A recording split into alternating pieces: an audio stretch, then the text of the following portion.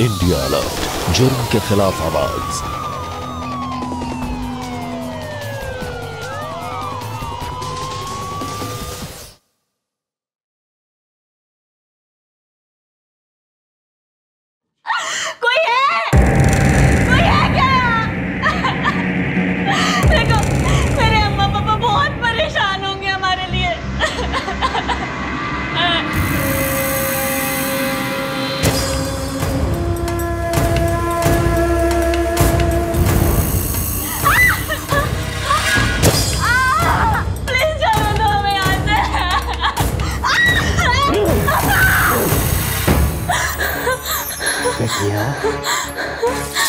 मेरी बिटिया मेरे को बहुत दर्द हो रहा है।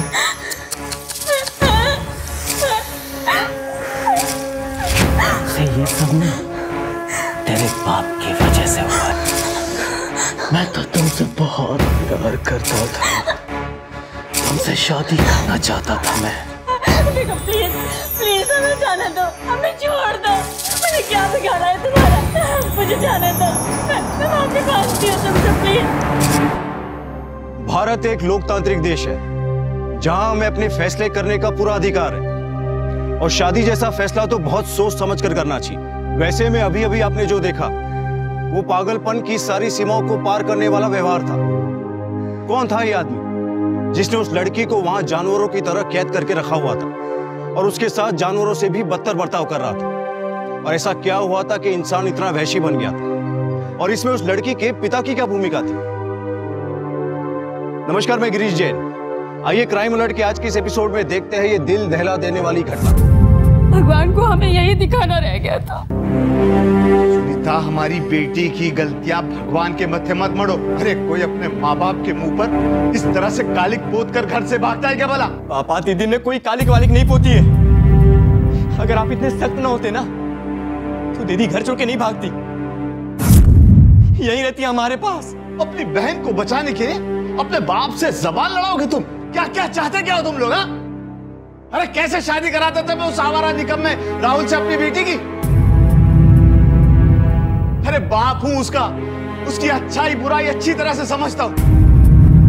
वो दो कौड़ी का आवारा लड़का, क्या काम धाम है उसके पास सिवाय दिन भर मोटरसाइकिल पर आवारागर्दी करने के? हाँ? बस मुझे मेरी बेटी वापस चाहिए, कह दे रही हूं मैं। हाँ। उस राहुल ने हमारी बेटी को भगाकर हमारी इज्जत, हमारे मान सम्मान को मिट्टी में मिला दिया। अरे रिश्ता होने वाला था हमारी बिटिया रानी का, उसने हमारी खुशियों पर पानी फेर दिया। छोड़ेंगे नहीं हम उसे।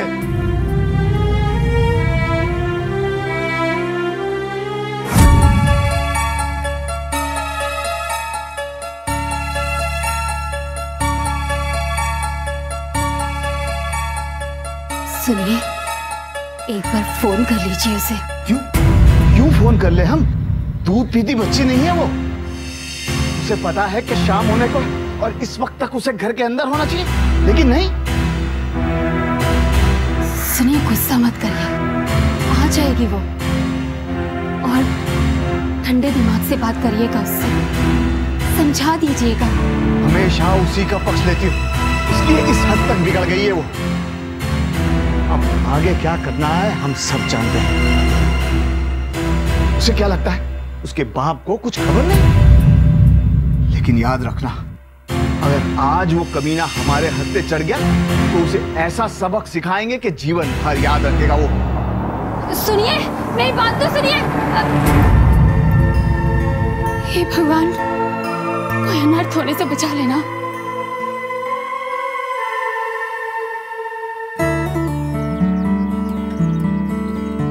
तुम्हारी आंखें हैं ना? क्यों, क्या हुआ हमारी आंखों को? अच्छी भली तो है। अच्छी भली तो है, पर दुनिया की सबसे धारदार आंखें हैं ये। नजर भर देख लो ना तो कलेजा चीर देती हैं। अच्छा, हो गया या और कुछ भी बोलना है? एक्चुअली कहना तो इतना कुछ है ना कि पूरी जिंदगी कम पड़ जाए। बस यूं ही तुम्हें बैठकर देखते रहें और अपने दिल की बात तुम्हारे दिल का कहते रहें। तो फिर प्रॉब्लम क्या है? तुम्हारे पापा है ना इतनी बड़ी जीती जागती प्रॉब्लम।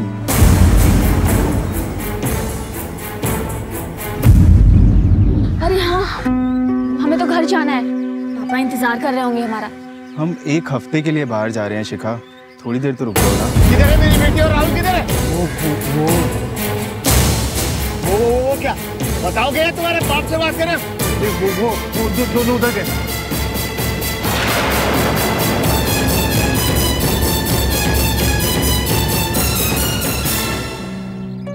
काश हमारे पापा भी तुम्हें पसंद करते तो कितना अच्छा होता ना।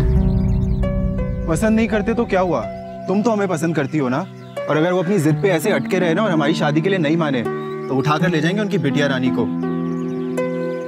हम तुमसे कह रहे हैं शिखा, तुम हमारी थी और हमारी ही रहोगी।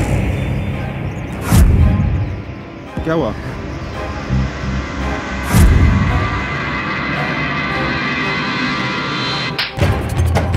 आप ये क्या कर रहे हो? उनका आइंदा हमारी बेटी के आसपास भी नजर आए ना तो जान ले लेंगे हम तुम्हारी, समझे? चलो तुम चलो। मेरी बात राहुल। हट। राहुल प्लीज हमारी बात तो सुनिए आप। बस बहुत हो गई मनमानी तुम्हारी, अब और नहीं। जाओ अपने कमरे में जाओ और दोबारा उस लड़के का नाम तुम्हारी जबान पर भी नहीं आना चाहिए, समझ गई? तुम्हारी शादी वहीं होगी जहां हम चाहेंगे। शिखा बिटिया तुम अपने कमरे में जाओ, हम तुम्हारे पापा से बात करते हैं, जाओ। नहीं अम्मा, हम कहीं नहीं जाएंगे, हम खुद बात कर सकते हैं। और हमारी जिंदगी का फैसला हम ऐसे नहीं होने देंगे। हम उसी से शादी करेंगे जिससे हम प्यार करते हैं। वाह, देखा हमारी बेटी के विचार। हमारी परवरिश में ही कोई कमी रह गई होगी, लेकिन ध्यान रखना इतनी आसानी से तुम्हें अपने परिवार पर कालिख नहीं पोतने देंगे। और चाहे कुछ भी हो जाए, उस लड़के से तुम्हारी शादी हरगिज नहीं होने देंगे हम। शादी उसी से होगी जिससे हम चाहेंगे। क्यों क्यों नहीं होने देंगे आप हमारी राहुल से शादी? बोलिए। बेटा वो लड़का तुम्हारे लायक नहीं है, तुम कभी खुश नहीं रहोगी उसके साथ। ठीक है, तो हमें कभी खुश रहना ही नहीं है, दुखी रहना है जीवन भर। आपको जो करना है आप कर लीजिए, लेकिन अगर हम दुल्हन बनेंगे तो सिर्फ राहुल की। बात करते हैं अपने पापा से, चलो अपने कमरे में जाओ। ठीक है बेटा, तुम तो हमारी बेटियां रानी, बचपन से ही हमने तुम्हारी सारी जिद पूरी की है बेटा। शायद ये नहीं पूरी कर पाएंगे, इसलिए बेटा राहुल से शादी करने से 1 दिन पहले हमें बता देना। और हाँ, साथ में जहर की पूड़ियां भी दे देना बेटा, ताकि तुम्हारी जिद भी पूरी हो जाए और समाज की बातें सुनने से पहले। नहीं पापा, प्लीज ऐसी बातें मत कहिए, हम नहीं जी पाएंगे आपके बिना।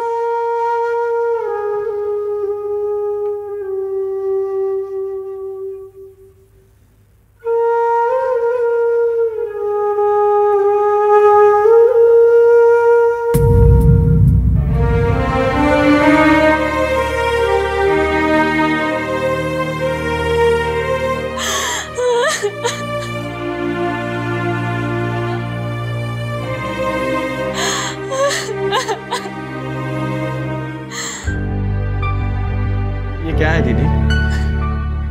प्लीज मत रोआ।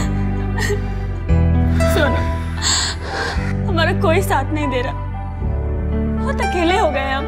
किसने कहा दीदी कि आप अकेली हो? अरे हम हैं ना आपके साथ। प्रॉमिस करो कि तुम हमेशा हमारा ऐसे ही साथ दोगे ना? हाँ दीदी, प्रॉमिस। चाहे कुछ भी हो जाए, किसी भी हाल में आपका हम साथ नहीं छोड़ेंगे, चाहे हमें अपनी जान भी क्यों न देनी पड़े। अगर हम आपके साथ हमेशा हैं दीदी, प्रॉमिस।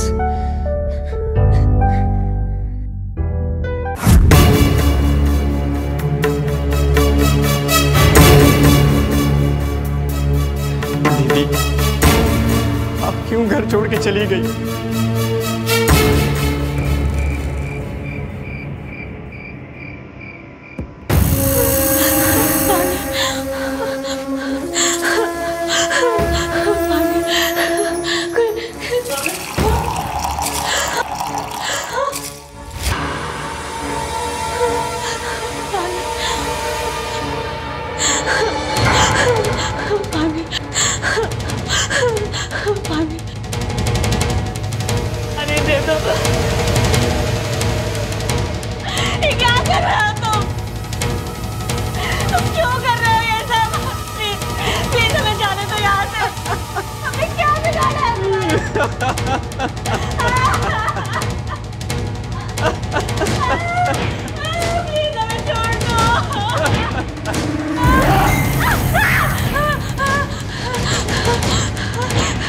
प्लीज तुम मत करो, हमें जाने दो यहाँ से।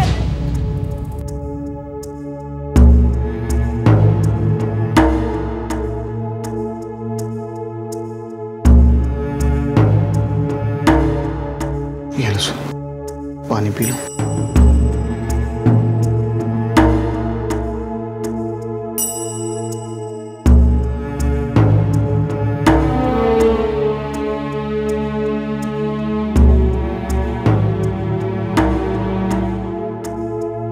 हमारी शिखा एक आवारा लड़के के साथ भाग गई। ये दाग कभी नहीं धुलेगा सुनीता। उस दिन अगर आप यहाँ पर परिवार को साफ साफ ना कह देते तो आज हमारी बेटी हमारे पास होती। जब शिखा के पापा ने हमें बताया तो हम बहुत खुश हो गए। शिखा अभी छोटी है, अभी 18 साल होने में अभी कुछ महीने बाकी हैं, लेकिन आजकल अच्छे रिश्ते मिलते कहाँ हैं, और अगर मिल जाए तो लड़की जितनी जल्दी अपने घर चले जाए ना उतना ही अच्छा है ना? सही कह रही हैं आप। और वैसे भी हमारे घर में ना शिखा को किसी चीज की कमी नहीं होगी। वैसे है कहाँ पर शिखा? बस आ ही रही है चाय लेके। हाँ, मैं अभी लेकर आती हूँ उसे। आपने शिखा का रिश्ता हमारे घर पे करके हम पे बहुत बड़ा एहसान किया। अरे नहीं बेटा, एहसान कैसा, ये तो हमारी खुशनसीबी है। आप लोगों से रिश्ता जोड़कर हमारी इज्जत बढ़ेगी।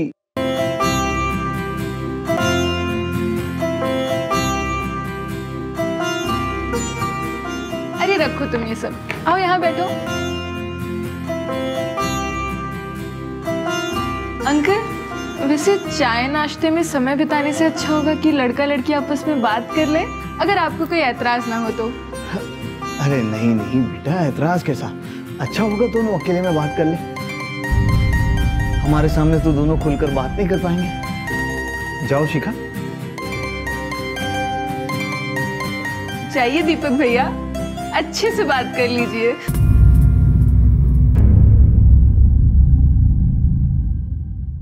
अरे बेटा, हमें लगता है कि शायद कोई गलतफहमी हुई है। हम तो गगन का रिश्ता समझ के बात कर रहे थे।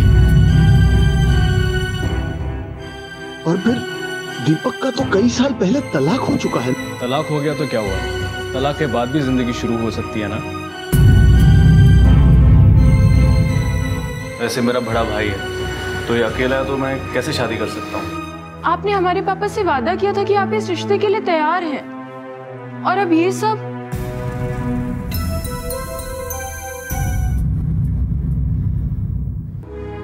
देखिए अंकल, आपको बिल्कुल भी परेशान होने की जरूरत नहीं है। आप बिल्कुल आराम से सोच लीजिए, किसी तरह की कोई भी जबरदस्ती नहीं है आपके ऊपर, और जैसा आपको ठीक लगे आप वैसा कीजिए। वो तो सब ठीक है बेटा, लेकिन उम्र में काफी बड़ा गैप है। वैसे हमारी शिखा अब तक पूरी 18 साल की भी नहीं हुई है। हम लोग आप लोगों को सोच समझकर जवाब दे देंगे, और ये जो कुछ भी गलतफहमी हुई है उसके लिए हम आपसे हाथ जोड़कर माफी। अरे अंकल, ये क्या कर रहे हो आप? आपको माफी मांगने की जरूरत नहीं है, और बड़े लोग माफ करते हुए अच्छे लगते हैं, माफी मांगते हुए नहीं। अब आप हमें इजाजत दीजिए, चलते हैं।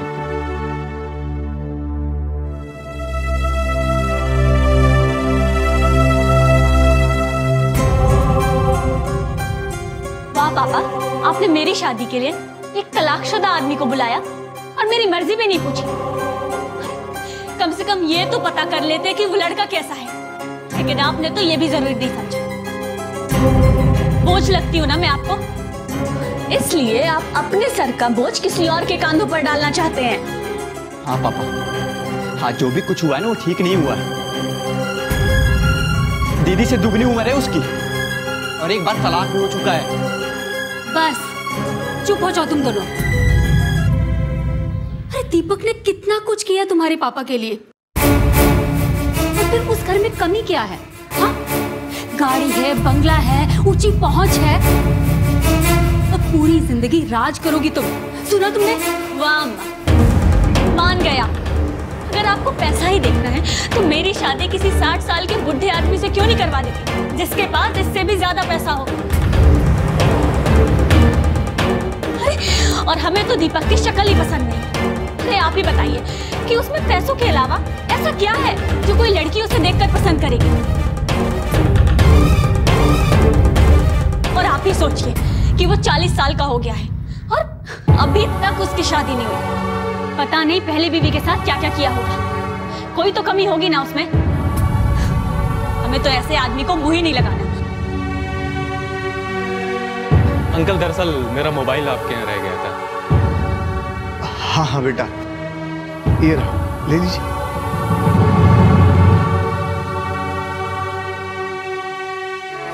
जी धन्यवाद।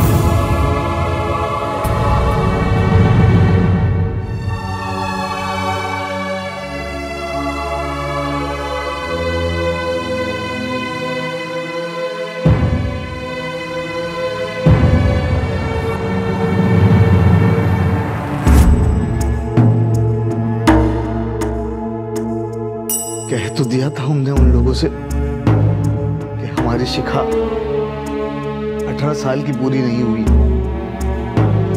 इसका तो यही मतलब होता है ना कि हमने रिश्ते के लिए मना कर दिया। अब इससे ज्यादा हम क्या कह सकते थे उनसे।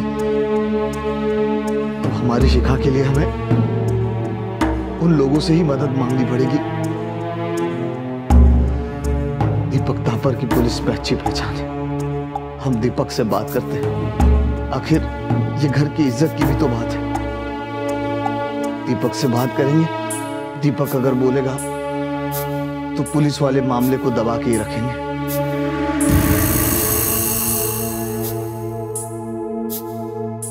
दीपक,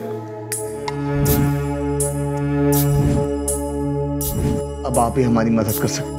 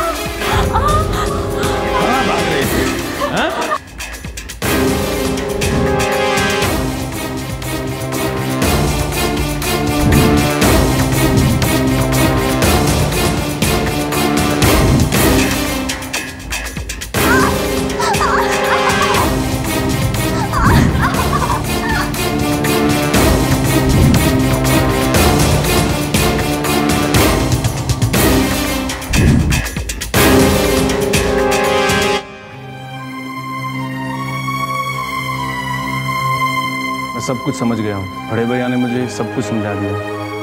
आप लोग चिंता मत करिए।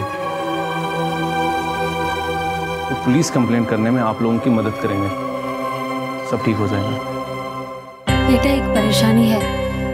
कुछ ही दिनों में शिखा 18 साल की हो जाएगी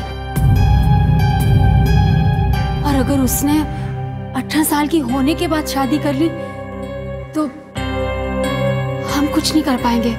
आंटी, आप ऐसा मत सोचिए। हम उससे पहले ही उसको घर लेके आ जाएंगे। पहले पुलिस स्टेशन चलते हैं, बात की बाद में देख लेते हैं। हाँ पापा, ये सही कह रहे हैं। हमने बार बार राहुल का नंबर लगाने की कोशिश की, लेकिन उसका नंबर तब से बंद आ रहा है जब से दीदी घर से गई है। पापा, हमें जरूर कुछ गड़बड़ लग रहा है। हमें पुलिस स्टेशन जाकर रिपोर्ट लिखा देनी चाहिए पापा। आप लोगों में से किसी के पास राहुल की फोटोग्राफ है? मेरे पास है।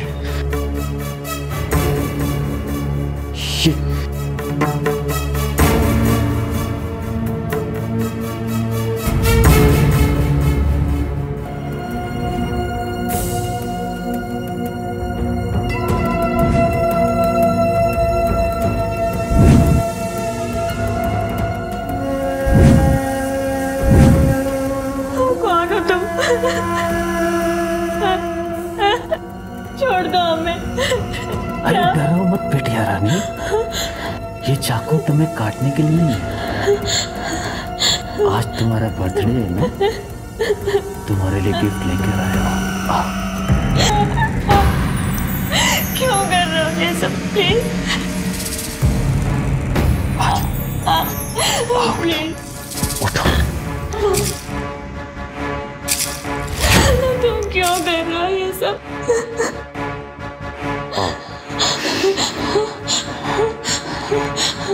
काटो, मैंने बोला केक काटो।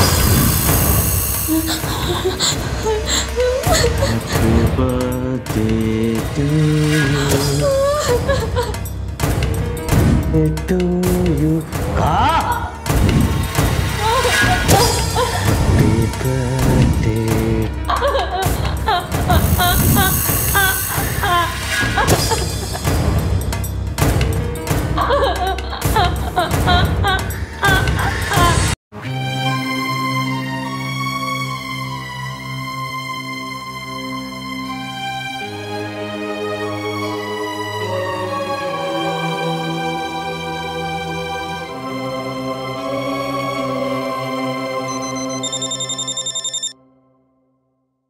Unknown number. Hello Rahul, Rahul कहाँ हो तुम? मुझे तुमसे मिलना है। हाँ ठीक है।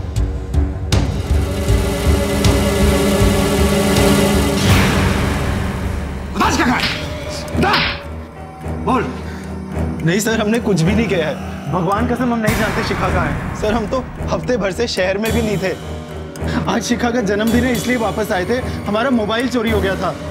आते ही हमने सबसे पहले शिखा को फोन किया, उसका नंबर नहीं लग रहा था इसलिए हमने सोनू को फोन किया था। अगर हमने ऐसा कुछ किया होता तो हम यहाँ पर क्यों आते? साहब, राहुल के बड़े भाई और वकील साहब आ गए।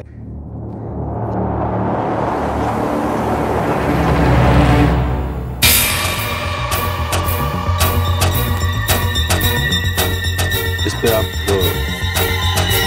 साइन कर दीजिए। अरे इंस्पेक्टर साहब, आप इसे छोड़ रहे हो? ऐसा कैसे कर सकते हो आप? इनके भाई वकील के साथ आए, हमें इन्हें छोड़ना पड़ा क्योंकि हमारे पास इनके खिलाफ कोई सबूत नहीं है।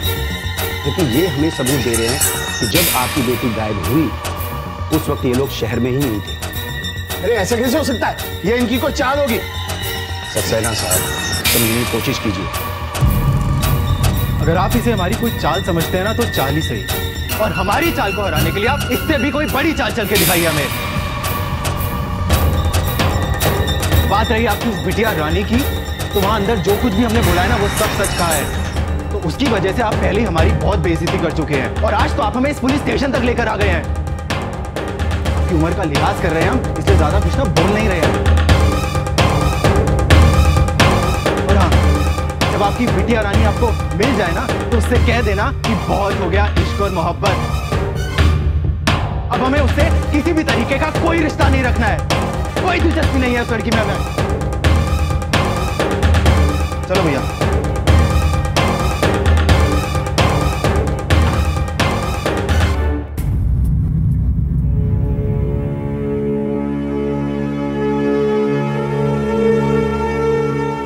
अब भी स्विच ऑफ ही आ रहा।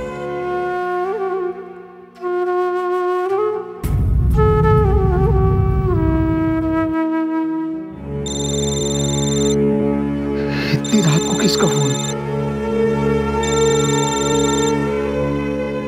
हेलो, अगर तुझे तेरी बेटी वापस चाहिए तो एड्रेस लिख। हेलो हेलो हेलो,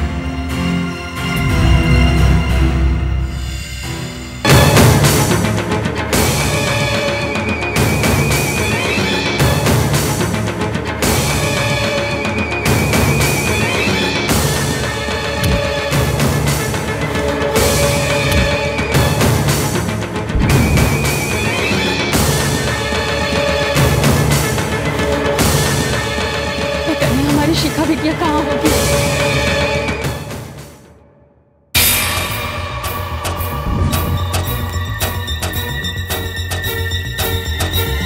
कुछ नहीं होगा हमारी शिखा दीदी को।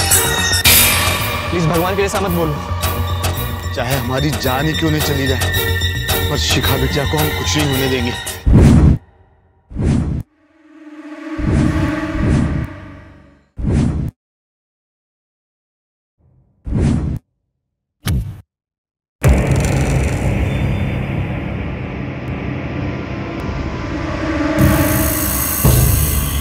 बेटी शिखा। शिखा बिटिया। दीदी। शिखा बिटिया। दीदी। शिखा। माँ तुम उधर देखो। शिखा।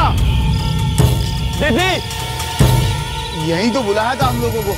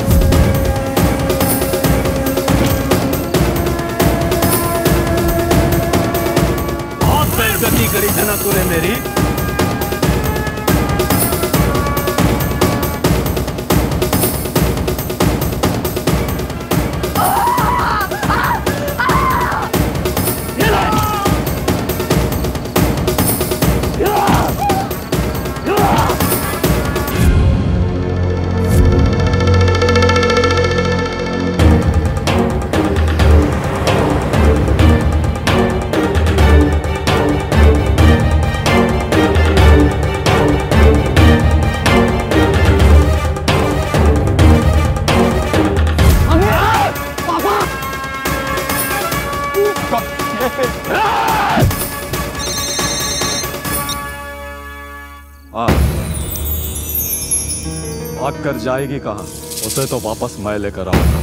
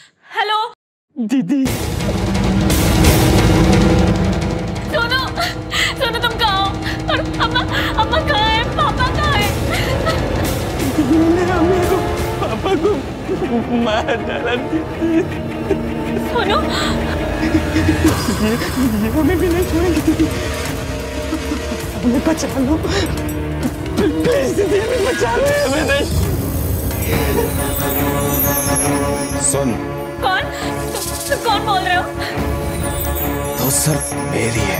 सिर्फ मेरी। अभी तो तेरा भाई जिंदा है। अगर तूने जरा सा भी अपना मुंह पुलिस वालों के आगे खोला है तो तेरा ये बचपना तेरे भाई को भगवान के पास पहुंचा जाएगा, समझी? Hello hello hello Sonu, hello.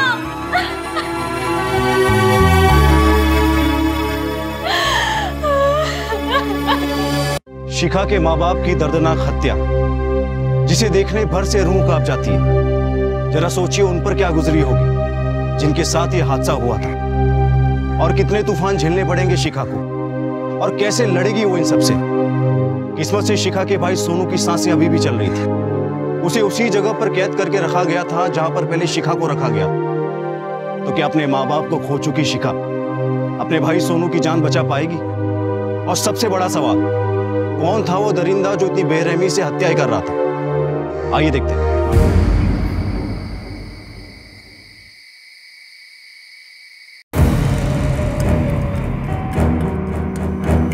Inspector, उसने हमारे अम्मा पापा को मार दिया है। प्लीज प्लीज मेरे भाई को बचा लीजिए, वरना वो उसे भी मार देगा। किसने मार दिया? पता नहीं, मुझे भी फोन आया था सोनू का। देखिए आप घबराइए नहीं, एक बात बताइए, उसने आपको कहां पर बंद करके रखा था? मुझे कुछ याद नहीं है। उसे आप किसी पर शक आपको?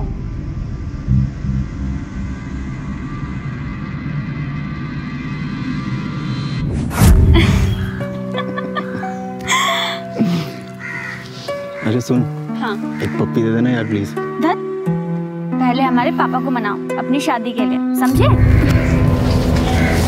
क्या मनाओ? कितनी बार बेइज्जती कर चुके हैं तुम्हारे पापा हमारी। मैं तो सोचता हूँ किसी दिन ना उन्हें अपने रास्ते से ही हटा दूँ, बस उसके बाद हमारा रास्ता साफ।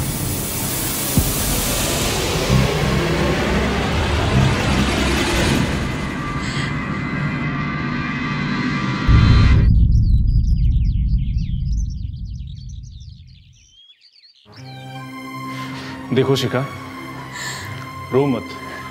देखो पूरा परिवार तुम्हारे साथ है, और अगर तुम्हें कभी भी किसी भी किस्म की मुश्किलात हुई ना तो तुम बेझिझक मुझे कॉल कर लेना।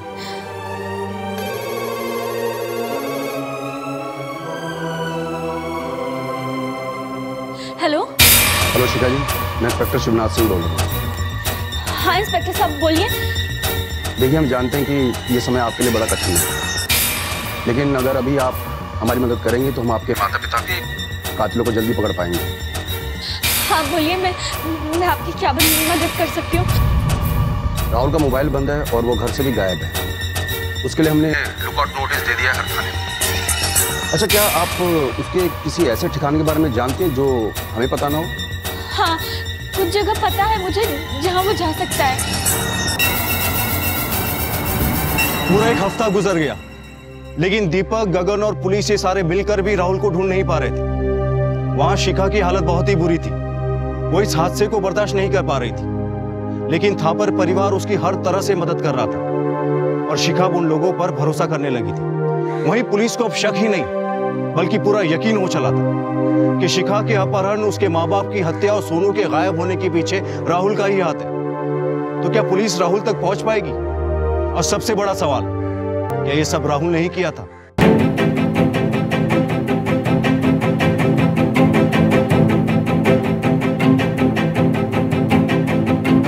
कोई है, कोई है, कोई मेरी मदद करो।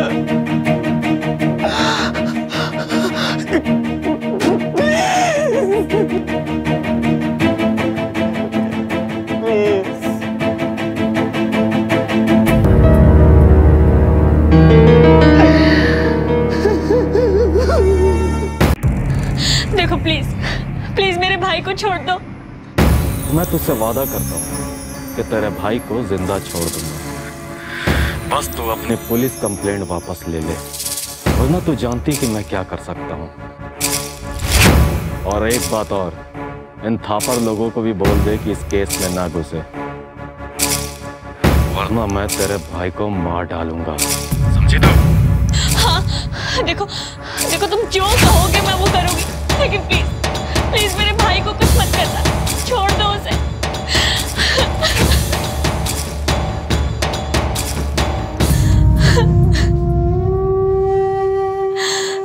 अम्मा, पापा, आप हमें छोड़कर कहाँ चले गए? हमें आपकी बहुत याद आती है।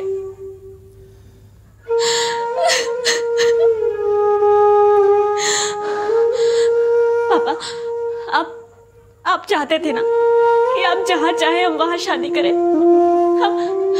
हम मान गए। अब हम वही शादी करेंगे जहाँ आप चाहते थे।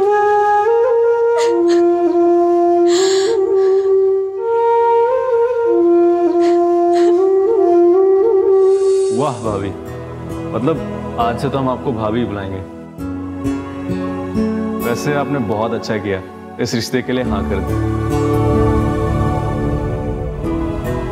सही कह रहे हो तुम।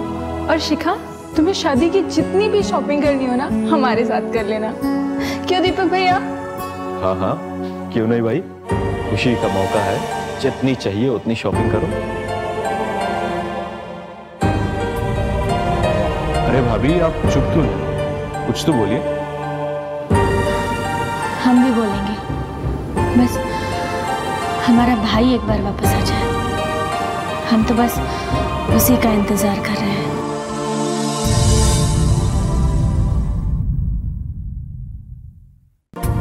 इंस्पेक्टर साहब।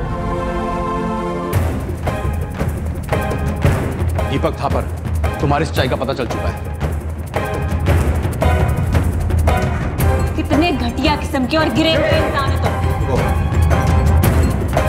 तुमने हमारे माँ पापा को मार दिया और अब मेरे भाई को भी मारना चाहते हो। शिखा जी, आप बताइए, आपको क्या पता है? इंस्पेक्टर साहब, इसने मेरे भाई को इस घर के बेसमेंट में कैद करके रखा है।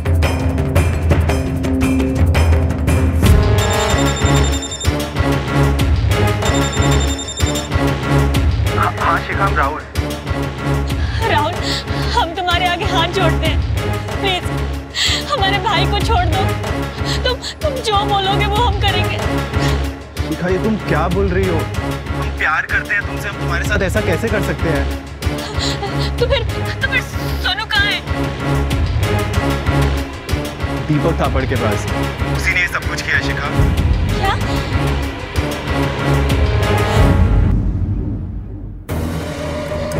हम सच कह रहे हैं शिखा, हमारा इसमें कोई हाथ नहीं है, बल्कि वो दीपक। लेकिन राहुल, सोनू का कहाँ रखा है? एक ऐसी जगह जहाँ पर कोई शक ना कर सके। अपने घर के बेसमेंट में रखा है उन्होंने सोनू को, ताकि पुलिस तक वहां ना पहुंच पाए। कितने बेवकूफ हैं हम। क्या सोच रहे थे?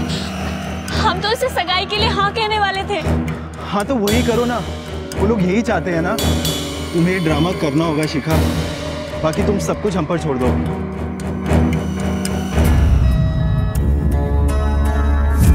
Shut up! कुछ भी बकवास की जा रही है।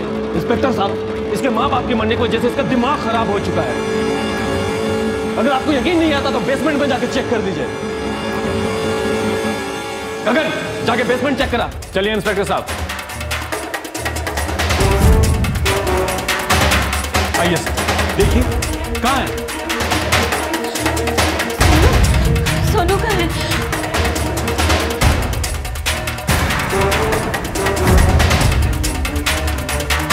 जी क्या? खून के धब्बे? मतलब सोनू नहीं था। दीपक, अरे वो तो भाग गया। इंस्पेक्टर साहब, प्लीज, वो मेरे भाई को भी मार देगा, प्लीज उसे पकड़ लीजिए।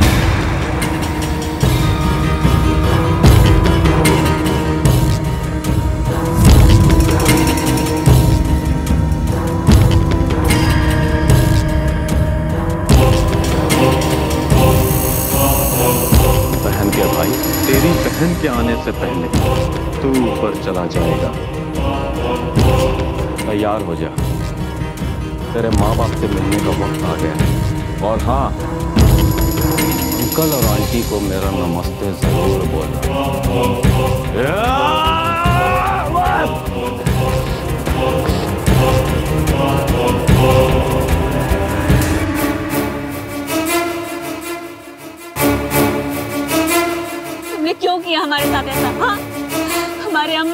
मार डाला?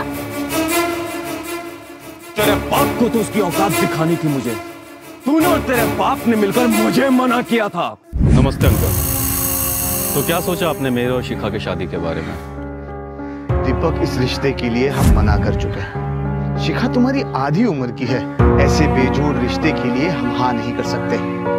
नहीं हो सकती उससे तुम्हारी शादी। आप समझ क्यों नहीं रहे अंकल? मान जाइए ना इस शादी के लिए, यही हम सब के लिए अच्छा होगा। अच्छा होगा से तुम्हारा क्या मतलब है? अब चाहे कुछ भी हो जाए, शिखा से तुम्हारी शादी नहीं करेंगे किसी भी हाल में। इसलिए मैंने और मेरे भाई ने मिलकर तुझे ऐसी जगह चोट पहुंचाई है कि तू अब कभी रो भी नहीं पाएगी। चल, अब तेरा दिमाग हम ठिकाने लगाएंगे। चल। सोनू, तुम ठीक तो हो ना?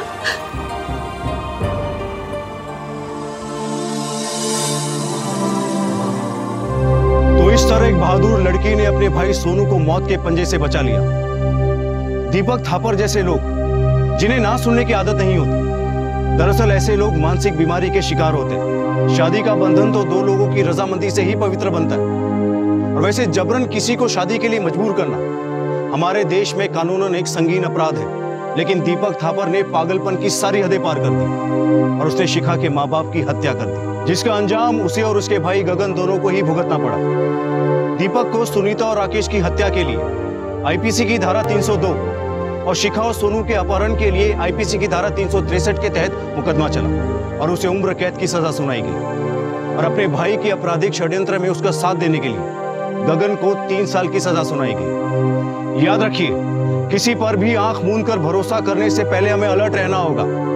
एक स्वच्छ और सुरक्षित समाज के लिए जरूरी है कि हम अपने विचार संतुलित और स्वच्छ रखें। साथ ही हमें अपने झूठे अभिमान, विकृत मानसिकता और हिंसात्मक प्रवृत्ति को जड़ से खत्म करना होगा, क्योंकि अपराध का रास्ता अंत में हमें दुख और पछतावा ही देता है। इसी के साथ मैं गिरीश जैन क्राइम अलर्ट के इस एपिसोड में आपसे विदा लेता हूं। फिर मिलूंगा ऐसी एक सच्ची घटना के साथ। तब तक be alert, be safe. Crime alert, जुर्म के खिलाफ आवाज।